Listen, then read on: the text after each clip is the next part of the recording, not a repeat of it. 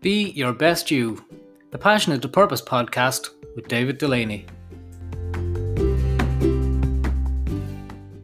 Good morning and welcome to the Be Your Best You Passion into Purpose podcast, where this morning we talk to David Butler. David is an animator and illustrator, originally from County Kildare in Ireland. He now lives in Portarlington, County Laois, also in Ireland. David is a graduate of the animation production side of things at the Dún Laoghaire Film Institute of Ireland, and he has worked on several award-winning projects, including the BAFTA award-winning Sir Gawain and The Green Knight. We talked to David about his current projects and why he does the work that he does. Good morning, David Butler. Morning, Dave. How are you, sir? All is good on this beautiful spring morning in County Laois. It's good to see you. Good to have you here. Oh, cheers. Yeah, it's good to chat to you. It's been a while, a couple of months since I was talking to you last. Absolutely. I have a very, very important question, and I hope you forgive me for starting with such a strong but it's a question that I do need answered, and it's: do fish wear pajamas? Oh, Dave, you're after hitting me with one there. Look, all what I say to people is you have to read the book, man. You have to read the book. Right. Well, let's start there. Right. Do fish wear pajamas? I was doing research. I was kind of going, that's an actual brilliant title for anything. Tell me about Do Fish Wear Pajamas? Where is it? What is it? How is it? Why is it? Yeah, listen, that was the thing that kicked all this off. So Do Fish Wear Pajamas was a title of a book that I did with a friend of mine called Mario Kurgan. And believe it, it's actually a good thing to start out with because it's actually what kicked kind of everything that I've done off. Back in 2010, I had a painting exhibition in the Derby Festival in Kildare Town. I'm a Kildare Town man by design, by the way. I'm originally from Kildare. So I had a painting exhibition in Derby Festival in Kildare Town, and another artist friend of mine called Eamon Ellers. Two of us were on it. And a guy called Mario Kurgan, who's a Kildare librarian, and Mario came to launch the exhibition for the Derby Festival. The county arts officer wasn't available for this particular event, so Mario came along, and I'd kind of known Mario. Mario plays bass in a few bands, and I'd met him through friends of friends a few times and that. But I wouldn't have, we exchanged numbers and stuff like that, but we weren't mad close or anything like that. We're just kind of acquaintances, distant acquaintances. And so Mario, we're going around the exhibition, and Mario was talking about the other artist, Eamon Ellers, and he's amazing, real all Star Wars, all film, Indiana Jones and all this sort of stuff. Very creative guy. I'm still working with him. He's helping us out in Celticon, doing a few bits actually just as we speak. Mario was kind of looking at all my stuff, and my background's in animation, so I have this kind of cartoony style, this kind of child-friendly, if you like, kind of style to my artwork. And look, at no matter what I do, it's kind of ingrained me at this stage. So Mario said to me, look, I have this idea for a book. Would you be interested in illustrating it? And I was chatting away, whatever. Yeah, no hassle. So about 6 months later, I was in work one day and I got this missed call from Mario. And so where I was working at the time, I was in an office, so I couldn't really take the call there. So I went out in the corridor and had a chat with Mario, rang him back, and he says, do you remember that project you said you were interested in? And I was like, all right, come on, what did I sign up to, So I said, look, I have this idea for a children's book. And I said, look, yeah, I love the idea. I've never done one before, but I'd absolutely love the idea of a chance to get working on something like that. And I said to him, one condition. And he goes to me, what's that? And I says, I don't want to illustrate a book that's going to be stapled together or put in a drawer somewhere that no one's ever going to see. I said, I want this book to look like it should be on the shelf. It could fit on the shelf in between Harry Potter and Roald Dahl and all those sort of stuff, and Oisin McGann's books and all that. I said, look, I want the book. Look, I don't know how we're going to do it, but that's the thing. And he said, right, we'll try our best. So he went off then and got some money from Kildare County Council initially from the Arts Act grant and kind of library service in Kildare, because that's his job, and all that sort of stuff. And they came back with this great idea. So what Do Fish Over Pajamas actually was Mario had the title, and he had one character's name called Bebop's Zibbly Bob, and he went into kids in primary school in third class in Kildare town, and there was 2 boys classes and 2 girls classes, and he workshopped through the kids this story, kind of using the local mythology and kind of there's some local historical buildings like the Kildare Cathedral and stuff like that. And he made this kind of workshop through the kids, this story. So that's kind of how all that happened. So I got sent this book, this email come across, and I just loved it. It was all set in Kildare town. I kind of knew bits and pieces.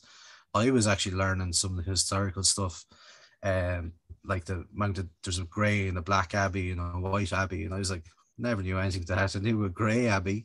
There's a vet there across from Aldi. Actually, Aldi wasn't there at the time, and when we're doing this book, but I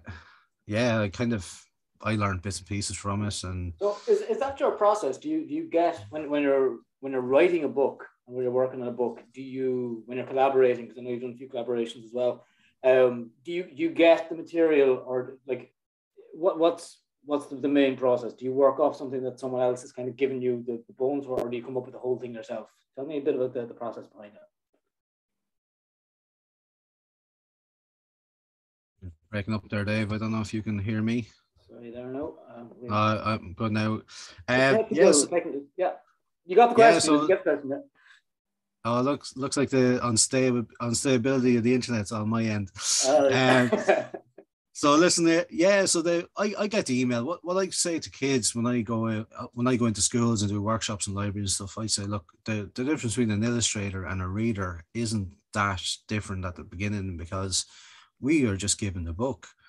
And if you read a book and imagery comes to your head, and good books do that, and as you're reading stuff, they get inside your head and create the images and create the world as you're reading a book. And all illustrators do is just take those images and try and create illustrations from them. So the only kind of thing we would have is we would have the book in advance. Actually, do fish wear pajamas. I absolutely hadn't a clue what to do. Had to figure it all out, and sometimes that's the best way. Just jump into the deep end and learn how to get the far side of it.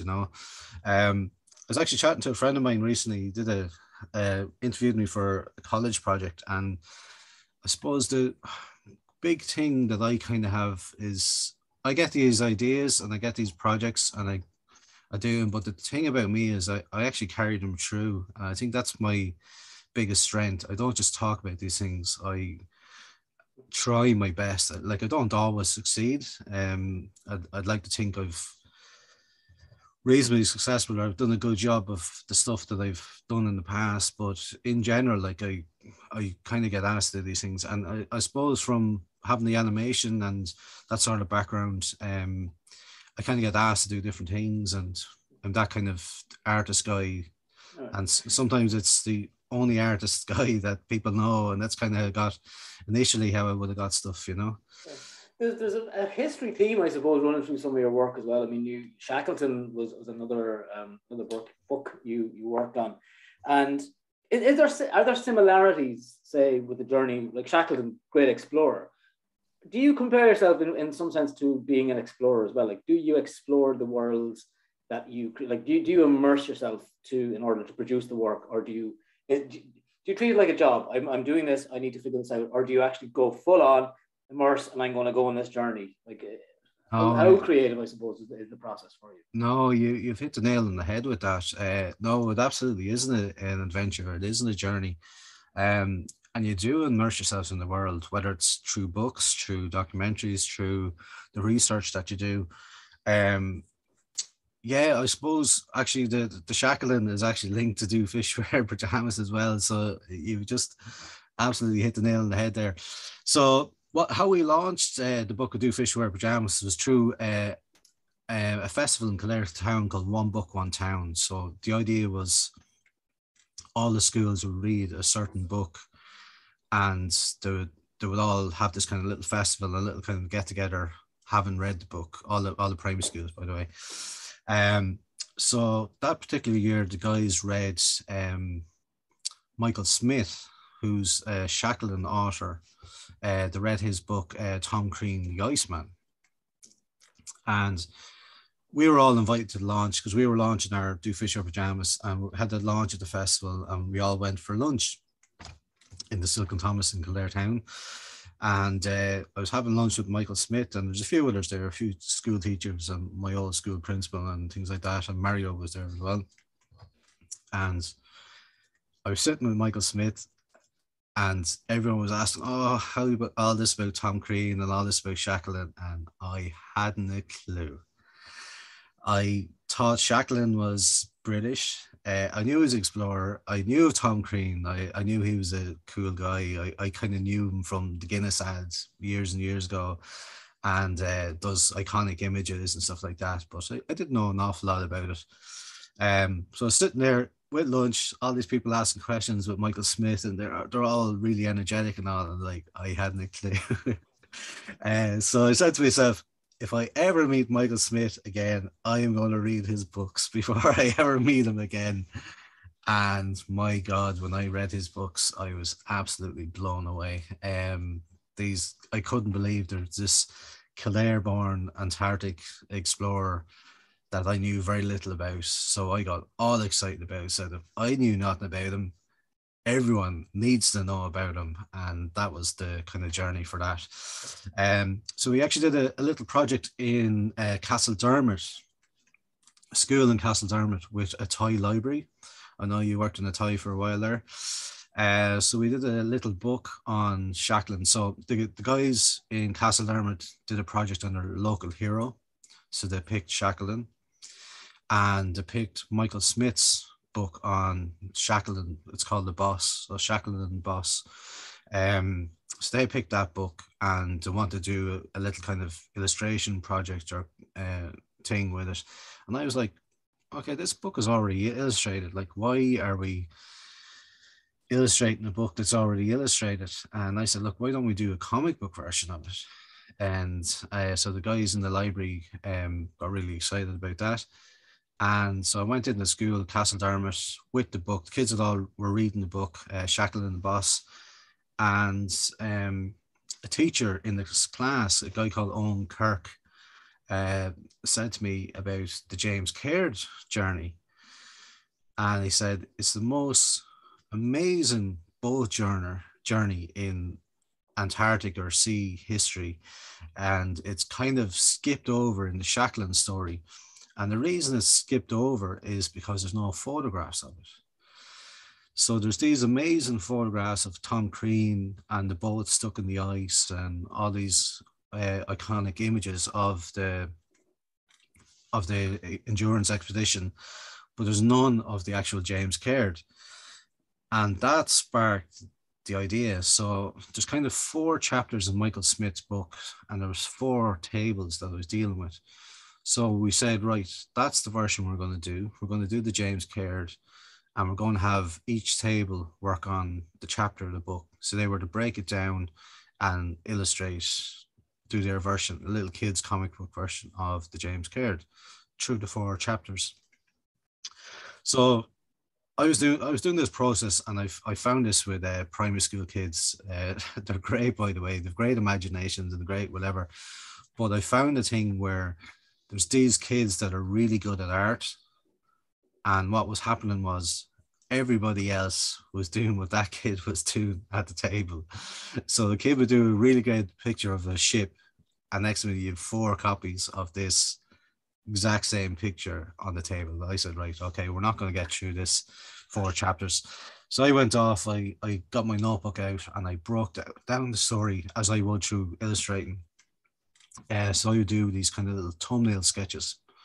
And it's an animation thing as well. We do it all the time. So I would visually break down the story in these little tiny sketches. And so I worked out all of the 4 chapters of what we're doing, and I kind of give the kids a little kind of their animation skills that we do. So basically, when you look at each character, each one has a unique design to it, little design elements to it, and you'd see it all the time. You just wouldn't really know it. So if you've seen all the Simpsons lining up, standing up, you would know by the silhouette that that's Homer, that's Marge, that's Lisa, that's Bart. You'd know those shapes. So I kind of did that sort of thing with the different characters, and little did I know I was actually doing all the pre-prep for what I needed for my own book. So around that time as well, I was working with a friend of mine called Gavin McCumisky, and Gavin was self-publishing his own comic books, and we called Innocent Tales. Gavin's a loud man, but he's from Loud, not loud. Well, he is loud as well, but no, he's from Loud, Dundalk. So, and he's living in Tullamore, so that's kind of got in touch with Gavin, and so we were looking at projects to work on after doing the short comics. So he would give me stories, like 4-page stories, and I think some of them were 8 pages long, and we're coming up with different ideas, and look, what about this, what about that, and Shackleton was just rising in my mind, and it was coming up to the centenary of the 100-year anniversary of the James Caird as well. So all these things were all happening. So we decided to do a few book pitches and send off to publishers and see what happens. So after a few initial rejections, I got some great advice actually from one publisher who decided not to go with it. What people don't realize as well, that this stuff is kind of it's like a business as well, you know. So it's not that they don't like your idea or they don't like your thing. It's just like it's not commercial enough. It's not it's not hitting the mark. So is that hard for you as a creative to get that rejection? It is, and well, because I did animation and I've gone through that process, and we've had TV series ideas that didn't go ahead, and I had short films and stuff. Yeah, it's just part of it. So the biggest thing about filmmaking or animation or anything like that is getting films funded.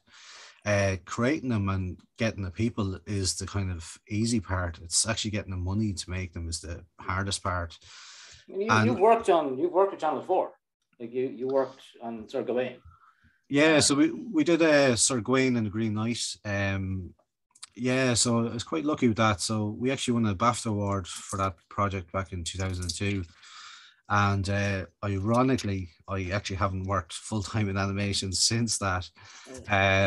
But that's just part of life, you know, like things change. And yeah, so I did 2 kind of animation series and a short film. So the Sir Gawain and the Green Knight was 25 minutes long, which is an episode of kids animation now, but at the time it was all hand drawn and it was a massive ordeal. So kind of animation projects that length were actually considered feature films. So when we go to film festivals, we were under the feature film category because we were over like 15 minutes. So that was kind of a bit mad. But yeah, we actually won a TV BAFTA in 2002, and I described the things. We got nominated, and the producers now were talking to us, and I said, look, Agwash, look, bring your family with you. We're not going to win it. Bring your family over, make a weekend of it, and do whatever. And I remember being in my desk at home. We're living in a house at the time, and I was like drawn. Of course, I was drawn 10 o'clock on the Sunday night. And I get this phone call say that we won, and I just couldn't believe it. It was absolutely just nuts, like, Um, and the very next day, I was actually going into an evening shift in work, and I'm working in Pfizer Newbridge, and I was heading in, and that wasn't long there at the time. And I got the phone call on a bus to say there was a party on that night, and I was like, "Oh, I'm going into work." And the situation in work was I was only in that particular, I got moved in the area, so I was in that particular area, and I was only there for a week or two, and I hadn't quite scoped out what the crack was, So I went into work, and I still to this day, man, regret it, because I missed the whole buzz of that. You're sitting there in work, a BAFTA award-winning animator, and you're just doing the job, like.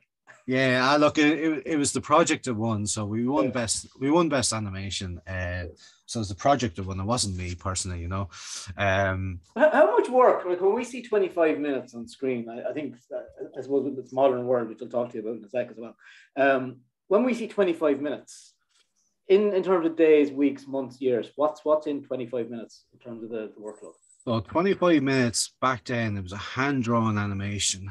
So we actually drew that in pencil and inked in pen and marker, and it's absolutely nuts. People just wouldn't do this stuff now. So the actual film that we did, and I actually think kind of the selling point of it is we did it to look like stained glass windows, and that was the unique look we had to it. So we had like this wasn't my idea, by the way, and I'm not taking credit for this, but the team came up with this idea of a stained glass artist called Harry Clark, who's an Irish illustrator, back in the 1920s or whatever, famous for all these churches, and he would have done Bewley's Cafe, and his loads of work all over the place. And he died quite young, and he illustrated some amazing Hans Christian Andersen and all these books. I don't know how that, look, you're talking about me. I don't know how this guy did it back then, but Harry Clark was the inspiration. So we used his kind of designs, and we did an animated version of it. And we had these big black, like lead lines that you'd see in stained glass windows. And I think it just gave the whole film a whole different look. So to explain the animation process, so animation is like 25 frames per second for video, or 24 on film. That actually makes a big difference if you're working on film and digital. But in animation, in terms of frame, like in computer animation, it doesn't matter, because that's you just render it out. For hand drawn, it does. So feature film, like Disney films, they would all be on ones. So they would do a drawn of movement for every one frame. And that's feature films. TV would do for two. They would do one drawn for 2 frame. And that's just a cost thing. It's cheaper to do half the work. And that's where you'd see, you don't really see the big difference now in digital stuff, but back in the 90s, if you looked at those TV series and feature films, there's a massive, massive difference. And that's why the likes of Disney stuff kind of stayed away from big TV shows and stuff, because the quality wasn't there, But no, we actually did ours on trees because of the style, and we slowed it down a little tiny bit. And every now and again, we'd freeze the frame, and we'd do the lips on ones. So that's kind of how we work. So to answer your question, it took 2 years to make a 25-minute film. I worked on it for kind of a year, 3 months, 4 months, that kind of timeline. You say to me that the illustrator and the reader isn't that different, and I'm curious. And you mentioned the work you do with the primary school kids and the 4 tables and all the rest. You were a primary school kid. I'm curious to know, 7, 8-year-old David Butler, were you like, where did this creativity come from? I have a theory, and it's not proven. Okay. And I've been saying this, and it's becoming more relevant, and I do think there's something in it. I think myself there's some kind of autism traits to my personality. I honestly believe that. And I Okay. said it because I've always felt kind of not different. It never bothered me being different to other people, by the way. But I also always felt like all my friends are playing soccer, they're all doing whatever. And I just felt that wasn't for me. And I kind of went into my own little world. And I remember kind of primary school, I would have drawn stuff like the A team just in copybooks and would have had all these stuff. And I just kept at it. I suppose I get a bit of praise for it and I just keep going. I do remember kind of like from third and fourth class in primary school, I do remember this kind of gap happening. So what I'd say is kids are quite talented at that stage. There's loads of my friends who are good at art and at that younger age. And I suppose it's kind of like fourth class or whatever, I felt this gap uh, increasing between myself and my friends. So look, what I'd say is there's friends of mine that were drawing stuff and I they do something really good and I go, oh just I try and beat them and a little kind of competition between us, or oh that person's doing shadows there, or just I never thought of doing shadows, or do you know what I mean, things like that. And then I kind of, it was like a little competition that was going through myself and my group of friends. And I suppose from kind of fourth class onwards in primary school I found this kind of gap changing, where I was kind of doing that a bit more and my friends were kind of being left behind. um and I have a clear, I actually said this in a recent thing I did with a friend of mine. I had this thing in sixth class in primary school that I knew what I wanted at the end of the end of secondary school. Like I knew at 12 years of age what I wanted. I wanted to do animation. I wanted to go to art college. I wanted to do animation. And I knew that from sixth class in primary school. And that was going through. And that came from seeing an article in the Sunday World with the Teenage Mutant Ninja Turtles. The guys had a little walk cycle, a 4 or 5 step walk cycle of the Teenage Mutant Ninja Turtles, and I copied that from that. I made my own characters and did those positions and made them move in like notebooks and scrapbooks and all that sort of stuff. And I just knew that's what I wanted to do. And there's another thing as well. My older brother was a big fan of 2000 AD. And one of the big things in 2000 AD was Judge Dredd. And I loved all that stuff. I loved that sci-fi. I loved all those films. And I describe as well that Terminator 2 came out when I was in first class in secondary school. So when I was about 13, really influential. Terminator 2 came out. And Braveheart came out around that time, and Michael Collins came out around that time. These were like really influential on me, and it was like that. Hollywood was coming, was calling. It was like you didn't have to go over to America to do this stuff, or you didn't have to go to Disneyland in California. Like these things were happening around here, and ever since then, like through animation, like I go into schools, workshops with kids now, and I tell them all the stuff that's being made in Dublin, Doc McStuffins, Amazing World of Gumball, and all these crazy kids animation TV shows that they watch every day, and they don't realize they're made in Dublin, or they're made by Irish creatives, and so that was kind of my secondary school kind of. When you're sitting there, right, you know what you want to do. 12 years of age, you have this. I want to be an animator, and that's you've decided. Did you get in trouble in school? Did you get like from 12 to 18, say, with this vision in mind? You knew what you want to do. Did you get bored? Like, how did you survive knowing? Because I mean, that didn't, career advice probably didn't matter to you. Maths maybe didn't matter to you. Other subjects maybe didn't matter when you were so.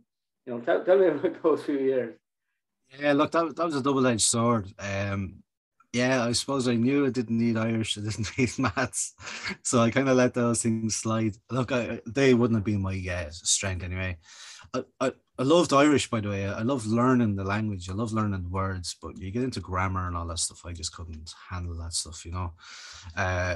And writing essays and stuff. Like I loved kind of learning the words and kind of pigeon Irish, if you like, learn stuff. But once it came to grammar and stuff, I was just switching off. Same with maths as well. Look, once you get off through the basic stuff and you get into Pythagoras theorem and all this stuff, I was just like switching off, you know. Yeah, I wasn't too bad till up about the junior cert, and then I just like, this is going over my head type of stuff. Look, I think it was a double-edged sword, as in, look, I knew what I wanted to do, and like I was confident in what I was doing, and I did my whole journey through, and I had a really influential art teacher as well, who I'm still friends with, actually, a guy called Kieran Bean, and he was really influential because he actually encouraged me what I wanted to do. And look, there's the problem with art, and particularly in secondary school, it's all based on a curriculum. So the teachers teach art to pass the exam, and there's so much more to art, and this is there. I do tell people as well, you could still have a career in animation or a career in filmmaking or whatever you want to do and not be good at this stuff, because it's different. It's like that. There's so many different stuff to it. Like what I say to people, like, you could be working doing colors in comics and not being able to draw, but you could be doing color theory and you just could be absolutely amazing at color. Or you might not be good at doing life figure drawing, but you might be able to do background art. Or I have friends of mine who've gone on to do architecture, and they found their way into gaming and stuff like that through architecture. But that's like a completely different mindset. And to me, even, you know what I mean? Yeah, so look, it was like a double-edged sword. Look, I never really got in trouble. I did kind of scribble and doodle in my books, that is a trait. When I talk to other creative kids, that is something. Look, it is a little bit boredom. It is escaping into your own world, and it is like, I remember just doodling Batman all the time, running across the page or jumping across and shooting hooks over words. And I have to say, I was quite a nerdy guy in school. Like I was the guy that would have done the school newspaper. I was the guy that organized all this stuff, and this is where all the other stuff is coming in. Yeah. You can see where I'm going with this. But I was the guy that did the school newsletter. I would have done the teenage discos. I would have organized the teenage discos. I would have reviewed concerts in the magazines, because that's what I love. I love music, I love film, I love art. I would have done all those little reviews, and I would have went back into school, and when the newsletter, photocopied newsletter, would come out in a few weeks, I was all over that stuff. And there's a couple of friends of mine, and I'm still friends with all those guys as well. We wouldn't have been friends in secondary school, but like, it's this kind of kinship in putting stuff together. And sadly, we actually lost one of our guys through cancer there a few years ago as well. But a friend of our Adons. But yeah, we would have been like a little kind of plan getting this stuff together. And look, it was a thing as well. We used to get out the odd few classes and stuff. I would have been the kind of prefect in school, so I would have like looked after the younger lads and all that sort of stuff. And I actually did a thing, and I did it for fifth year and sixth year, a little bit of sixth year, and I gave it over to another guy, and I think he got about 2 weeks of it, and I was shut down. But he actually used to run lunchtime radio through the school intercom. I used to pre-record songs on a tape deck, and I used to introduce them, and used to play through tape deck. He used to play the songs for about 15-20 minutes over the school intercom and lunch breaks and stuff. So it was like, I had that stuff even in secondary school, you know. It's interesting, because I'm going to ask you about technology and the role of technology, and it's mad. You talk about evolution, you know, of the process and doodling and so many, like, it's amazing to hear the different layers that are involved. And, you know, we don't think of architecture as, I suppose, art in the sense that, you know, people see the result as a house, and it's fascinating to scratch the surface on the layers. So to go from playing tapes, pre-recorded tapes, and, you know, I remember rushing to get the song myself and press record and play at the same time, and God forbid you miss the start of it. But technology now, and where we're going. I mean, we have metaverse, for example, and we can go into these other places with our avatars and become someone else. And it's almost full circle. I think that, you know, when maybe you're a kid and you're going somewhere else, it's not conventional, and you're seen as maybe the weird kid or the kid who's, you know, a bit different, or, you know, whatever it is. But now we have this world coming around in terms of technology. We are avatars in a metaverse, and that's the next thing. And the technology and the journey, even for you, maybe from Dunleary at the time, you know, doing the animation, that there was nothing happening in Dublin, and now all of these fantastic shows and creations are happening, you know, an hour up the road. What is your opinion, David, on the role of technology, maybe the future of the work that you do? Where is it going? Yeah, that's very interesting. So I suppose I just explain my kind of own stuff of it. And look, I'm kind of here in my 40s here, and I do all this stuff as well. And I see these kids like 14 and just blown me away. Like I have a niece at the minute that's so creative, doing absolutely amazing stuff, teaching herself stuff off YouTube and all this stuff, and doing all the digital pads.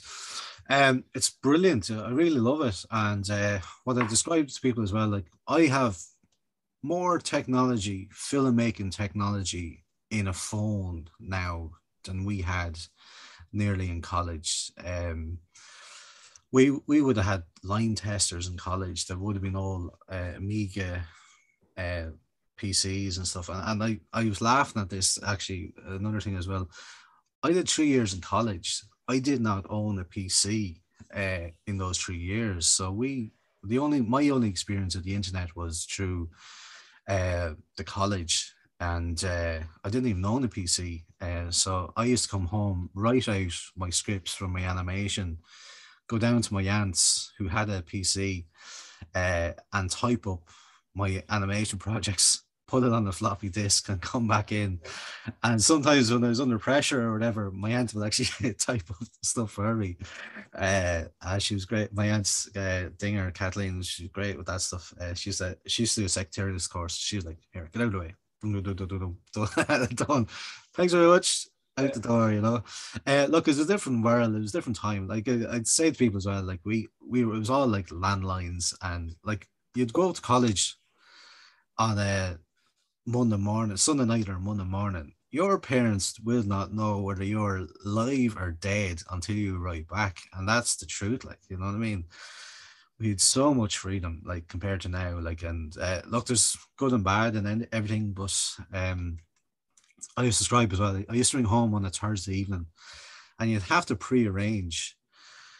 Look, I'll ring at 7 o'clock on Thursday, or what I used to have to do is I'd ring my grandparents, who had my granny had the phone, so I would ring my grandmother, and she'd have to go up the road to tell my parents, "Here, David's on the phone. He's going to ring back in 15 minutes." And you literally hang around the payphone for 15 minutes, hoping no one else gets in that meantime, which did happen as well. Yeah. So yeah, it's just a different world. And look, I describe as well, you after a night out or whatever, and the clamoring for the phones to try to get a taxi home. And I was saying to as well, like you'd arrange with your friends to go out on a Saturday night or whatever, and said you meet up at 8 o'clock, and if you were not there, they're gone. Tough. Like they'd have one or two drinks. Yeah. There could be a bus going to Newbridge, could be a bus going to Naas, could be going to Carlow, could be going to Portlaoise. If you were not there at that time, look, they'll give you half an hour, but like they won't give you an hour. Like if you, and you won't find them. So there's been occasions where you go out, the lads are gone. You haven't, like no mobile phones. You don't know where they're gone. You couldn't follow them. And then you'd end up drinking with your dad or finding your uncles or whatever in one of the pubs and having a few pints there. But that was just the time, you know. So look, like I was saying as well, like all the reference stuff, like we have things like Pinterest now I use all the time. So I would pin history stuff, like stuff like uniforms and like what the Black and Tans look like and all the reference pictures. And same with Shackland, I would have I would have Pinterest, all of those stuff. Great way of collecting. Like years ago, I would have had scrapbooks. I would have had all that sort of stuff. And yeah, it's describing like years ago you'd be doing comics or whatever, and you'd be looking for a reference picture of a tank, and you just wouldn't have it. You'd have to go to the library, or you'd have to take. Oh, you'd see a picture of a tank in a magazine or a newspaper, and you'd cut it out and you'd keep it because you might use it someday, you know. So now all that stuff is all digital. And look, if you want a reference of the tank now, you just pick up your phone and tap it into Google and it's there, you know. But back in the day, that wasn't there. And you'd have to research in libraries and stuff as well. Are you dropping hints, David, there, Black and Tans? Are you dropping hints? Because I haven't seen the Black and Tans and I think the work you've done. Are you dropping hints about a project or... Well, I'd say to you, Dave, you missed a trick there, because there is one of the projects there called The Stolen Rider's Revenge, and the bad guys are the Black and Tans. Oh, bad me. But yeah, I actually do have a project, unannounced, so give me an exclusive. Hopefully, I don't get myself in trouble. Don't get in trouble. You don't have to. But I know. I think. Look, it's coming, and hopefully by the time this goes to air, the cover and stuff will be out. But I'm working on a graphic novel on Michael Collins, and yeah, I suppose the history team is something that's come through all my work, through Mario. And just finding these characters, these real characters, and I suppose I kind of found kind of a niche for myself as well. As in, I like working the young adults kind of age group, that kind of 8 to 12. I find that that's that Saturday morning cartoon from the 80s kind of vibe. That kind of Teenage Mutant Turtle stuff is all coming into this fore, and that's kind of my bag, if you like. I find I'm working most of that. I think if I do younger stuff, it's a lot harder, and the older stuff as well. So I kind of finding that's the stuff that just flows for me. Yeah, so just this book now, it's not coming out till the autumn in October. The cover should reveal in the next few weeks, so hopefully by the time this goes there, the cover is out. And I'm working with my friend Mario Corrigan. So Mario is the writer on this.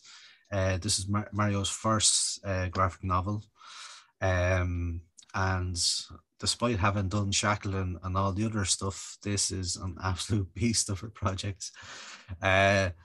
Shackleton was 96 pages. This is actually 64, but the work rate is different. I suppose Shackleton, you had a set amount of characters, and it was all those group of characters, and it was just them going through the journey, whereas this is just bouncing back and forth, like the mansion house, the customs house, the doll, the original doll, like all the characters, same with Devil Era, all those people all have to be researched and looked up, and you try to get a sense of all that stuff as well. And look, you try to make your own character design version of it, and yeah, kind of probably the hardest part is kind of tying it all together, bringing it all in, and making it look like it's not from all those different pieces. But I kind of approach it the same as, I think I approached the history stuff in the same way as I did with Shackleton, as in there's these little key iconic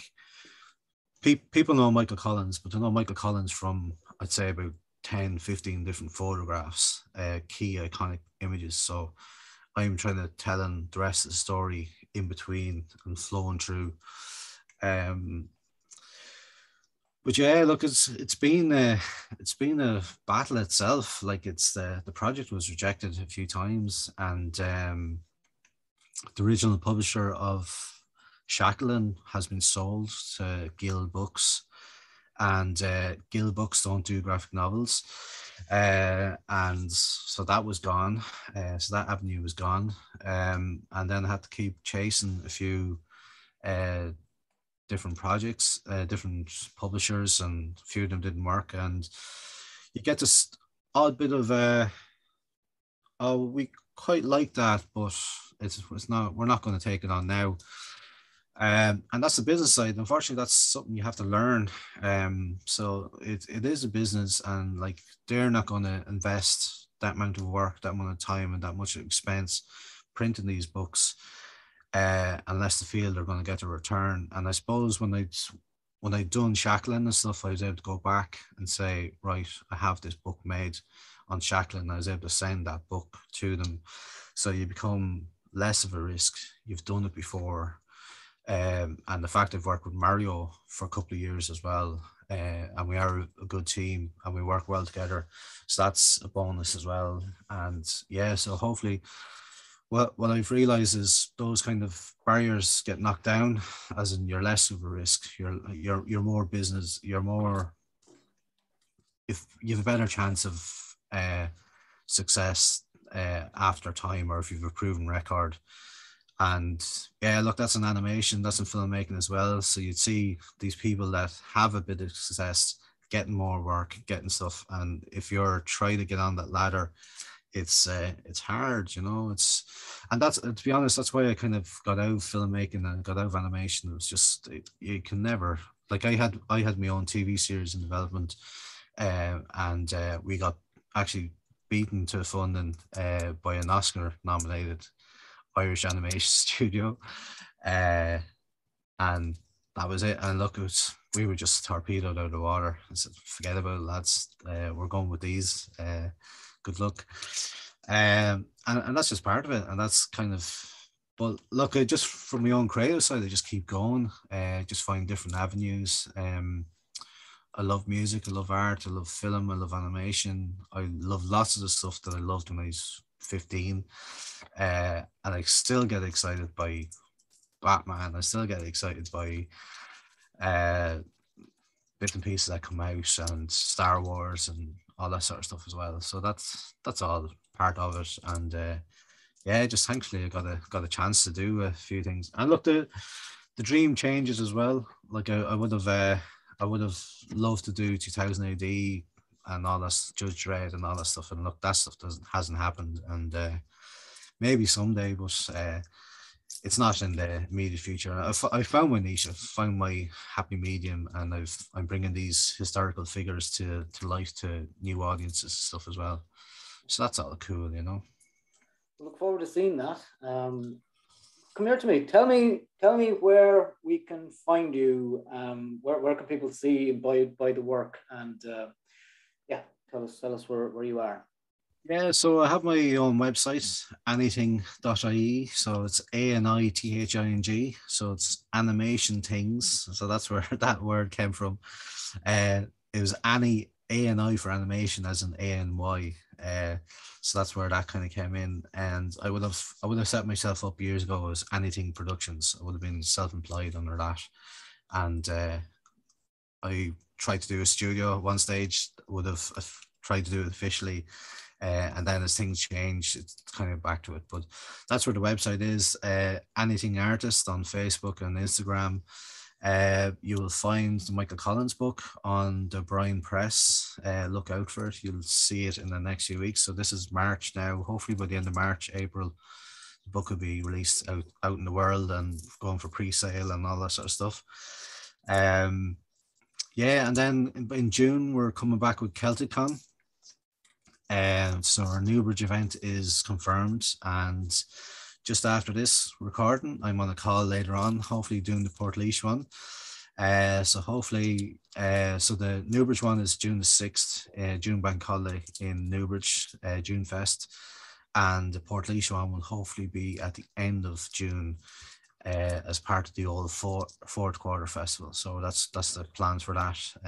So hopefully that will come true in the next few weeks. And yeah, just beyond that, all the book stuff is all hidden away at the minute. But as the release date and stuff starts coming out, there will be a campaign. We will be releasing that into the wild, as I say. That's a scary thing. It's but worth it. But it's all worth it in the end. Yeah, look, it's there, and look, you do these things, and you, like, I describe stuff like you do these short stories, these 8-page, 4-page things, and then you do these massive. So it's like doing short films and then doing the feature film, and then you release it out, and then something like Mike Collins, he's so well known, so iconic, and you hope you get the mix right, and people go easy. And I've learned from Shackleton. I got a few not bad reviews, but a few comments, and I'd look at them and go, do you know what? That person's actually right. So sometimes it's not all bad, you know. I haven't had the onslaught. It's all been good, and I do feel people are very positive. Like if you have a positive thing, people are positive behind you. And look, I've filled my social media with friends and like-minded people and creatives like yourself, Dave, and the Power of Words Festival, and the Dunamaze Arts Centre, and the Celticon community. And look, we're all a community, we're all friends, and we're all trying to do the same thing and help the next people out. And we all like what he do. Like there's no one go kind of slating or big stuff, but like we'll see. It's scary. It's like you're putting this stuff out in the public. Yeah, it's good. It's hard. It's hard, but it's good. It's good. We are coming on time, sir. So what I'd say is people need to check out anything.ie. That's ANITHING.ie to keep up to date and up to speed with the antics. David Butler, thank you very, very much for joining us this morning. Thanks very much, David.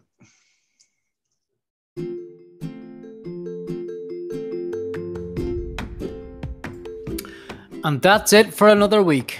Thanks for joining us this morning, and do join us next time on Be Your Best You. Have a good week.